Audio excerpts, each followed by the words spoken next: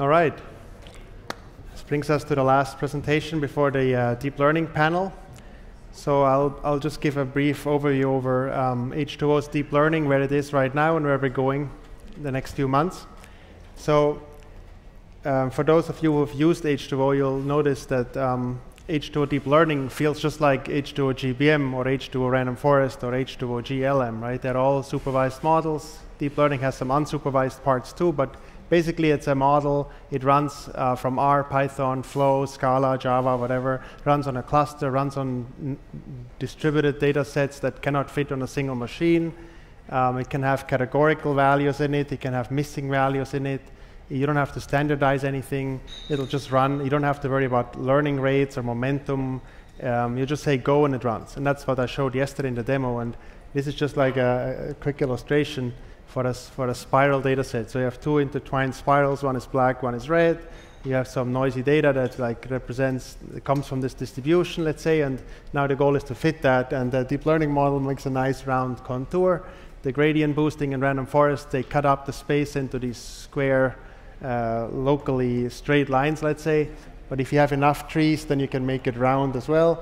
And the GLM has no chance because it just makes a straight line and it cannot really separate the two spirals. So that's kind of the intuition behind these models. So you get the idea that deep learning has some power, right? It learns some nonlinear interactions between X and Y in this case. It can memorize a spiral basically. And in H2O it comes natural. So for all these CSV data sets where you have columns that have meaning like age, income, zip code, whatever, last count of websites you visited in the last 5 minutes, in the last month, and so on. These regular type features. Our H2O deep learning is really well suited for that. Now, if you go to images, then it gets more difficult. If it's MNIST, it's fine. MNIST, what KK showed earlier, the standardized data set where the digits are all like centered and rotated nicely and grayscale or standardized, then it's okay.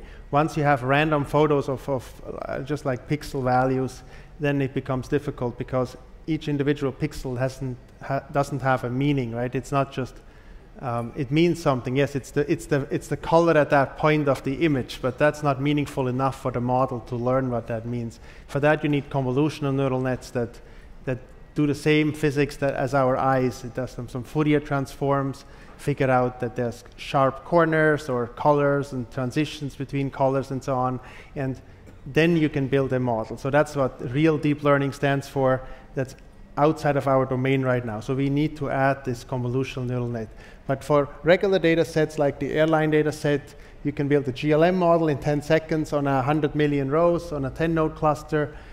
Or you can build a deep learning model in also just less than a minute on the whole data set with 100 million rows. So it's super fast, it's nice. You get a boost in accuracy from 65 to 70. So I just want to tell you that if you have a normal data set without image, without speech, just numbers, let's say, or strings, you get some value out of deep learning. You can compare that against GBM and see which one wins.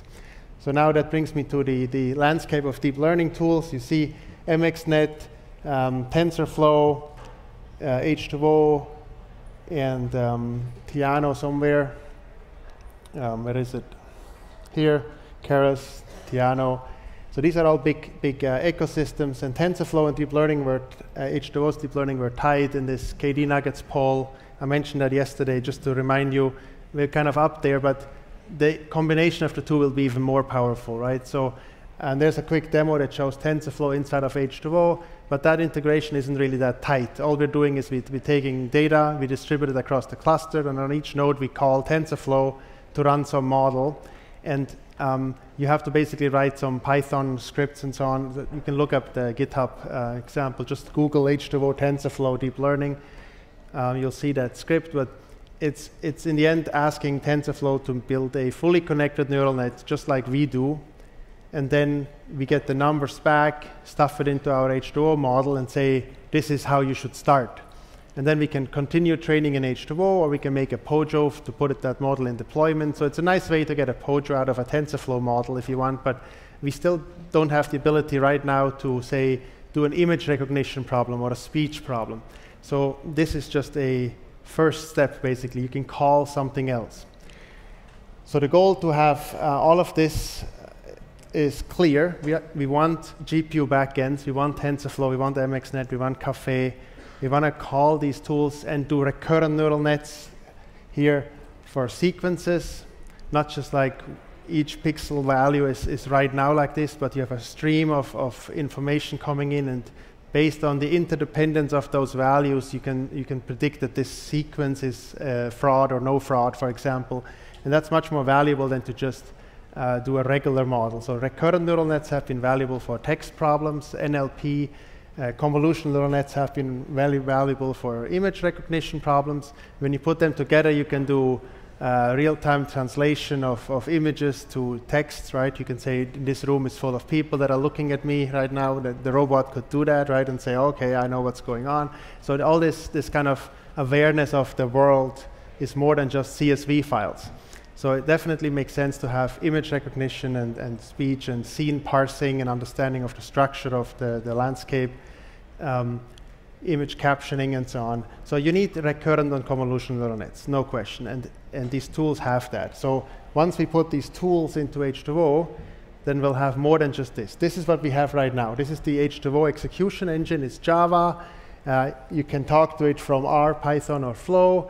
You can talk to it from Scala, from the driver node on your laptop, or you can actually connect it inside of a Spark cluster. Each node has a JVM inside of the Spark JVM, and you can run stuff from the Java universe, let's say. And that's usually what we program. We write the Java code, or Spark contributors write the MLlib code, as you saw earlier, and you can run MLlib algorithms from Flow or inside the H2O ecosystem. Now, H2O talks to each other on the different nodes via our own RPC protocol. So we have to write the serialization of messages. We have to write remote execution of code. We have to write multi-threading, fork join, and all that, all in Java. And always the CPU is used to execute the actual instructions, right? Now, the future will look a little more complicated.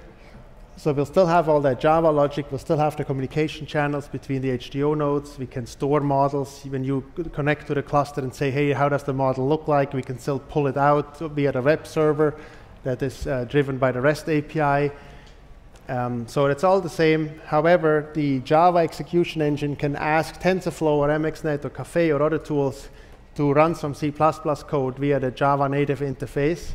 And then Java will send data to C++. So we'll take the images that come in from your Hadoop cluster, let's say, or your log files or your CSV files, whatever it is, from the H2O memory store. We'll dump it into the C++ code and say, please run this. So we might have to write some C++ wrapper, and KK has done that already in the demo I showed yesterday. We can take like an image and say, what is it? And then you call the inception model from Google that does the ImageNet 1000 class classification that tells you this is a dog and this particular kind of dog. And that string that prints I'm a dog, you can now see this. But somehow we have to deal with how the information goes back up, right?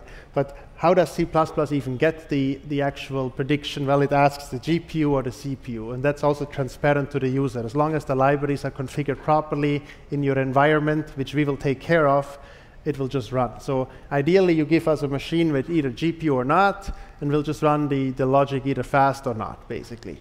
But you don't have to worry about, you'll get either Docker images or AMIs or instructions how to compile it yourself, but we'll take care of all this bundling for you. And the dream would be, and actually we can already do this in our environments right now, is for you to say, hey, I want to connect to H2O, I want to run an image classification problem, for example, this Kaggle challenge here, the State Farm distracted drivers that KK showed earlier, and I want to start with, let's say, this network here, ResNet, Microsoft last year's winning model for image classification. So let's take that. But unfortunately, that was trained on 1,000 classes. Now I want to train it for my 10 classes because there's only 10 different types of distracted drivers for this problem. And in your particular problem, it could be, is this, I don't know, is this fraud or not? If this person is running around with a baseball bat and is their hands into the supermarket or something, or is this going to be a problem or not? Whatever you want to classify, you can train your new problem, right, on on top of an existing problem. The beauty of deep learning is it's just a brain that learns. So once you add new information, new images, it keeps learning. You don't have to always predict the same 1,000 classes. You can just reuse the first 100 layers that learned how to do the eye physics, if you want, and then just turn that into something that can now predict whether it's this baseball swinging bat person or not, right? And you don't worry about whether it's a dog or cat or mouse, because in order to see whether it's a dog or cat or mouse, you also have to see what's in the image. And the same thing is true for somebody holding a baseball bat. You also have to know the shapes and the colors and the contrast and so on. So it's the same kind of model. So once you have a good model, your own or something else, you can just take this as a starting point, fine-tune it on your Hadoop cluster, Spark cluster, on your millions of new images with labels, or no labels. If you have other problems, you can do unsupervised training as well. But the goal is for you to be just taking these building blocks and saying run, and it'll just work. And the same will be true for time series, for NLP text problems. So this is the dream, and we'll realize it this summer. So thank you very much.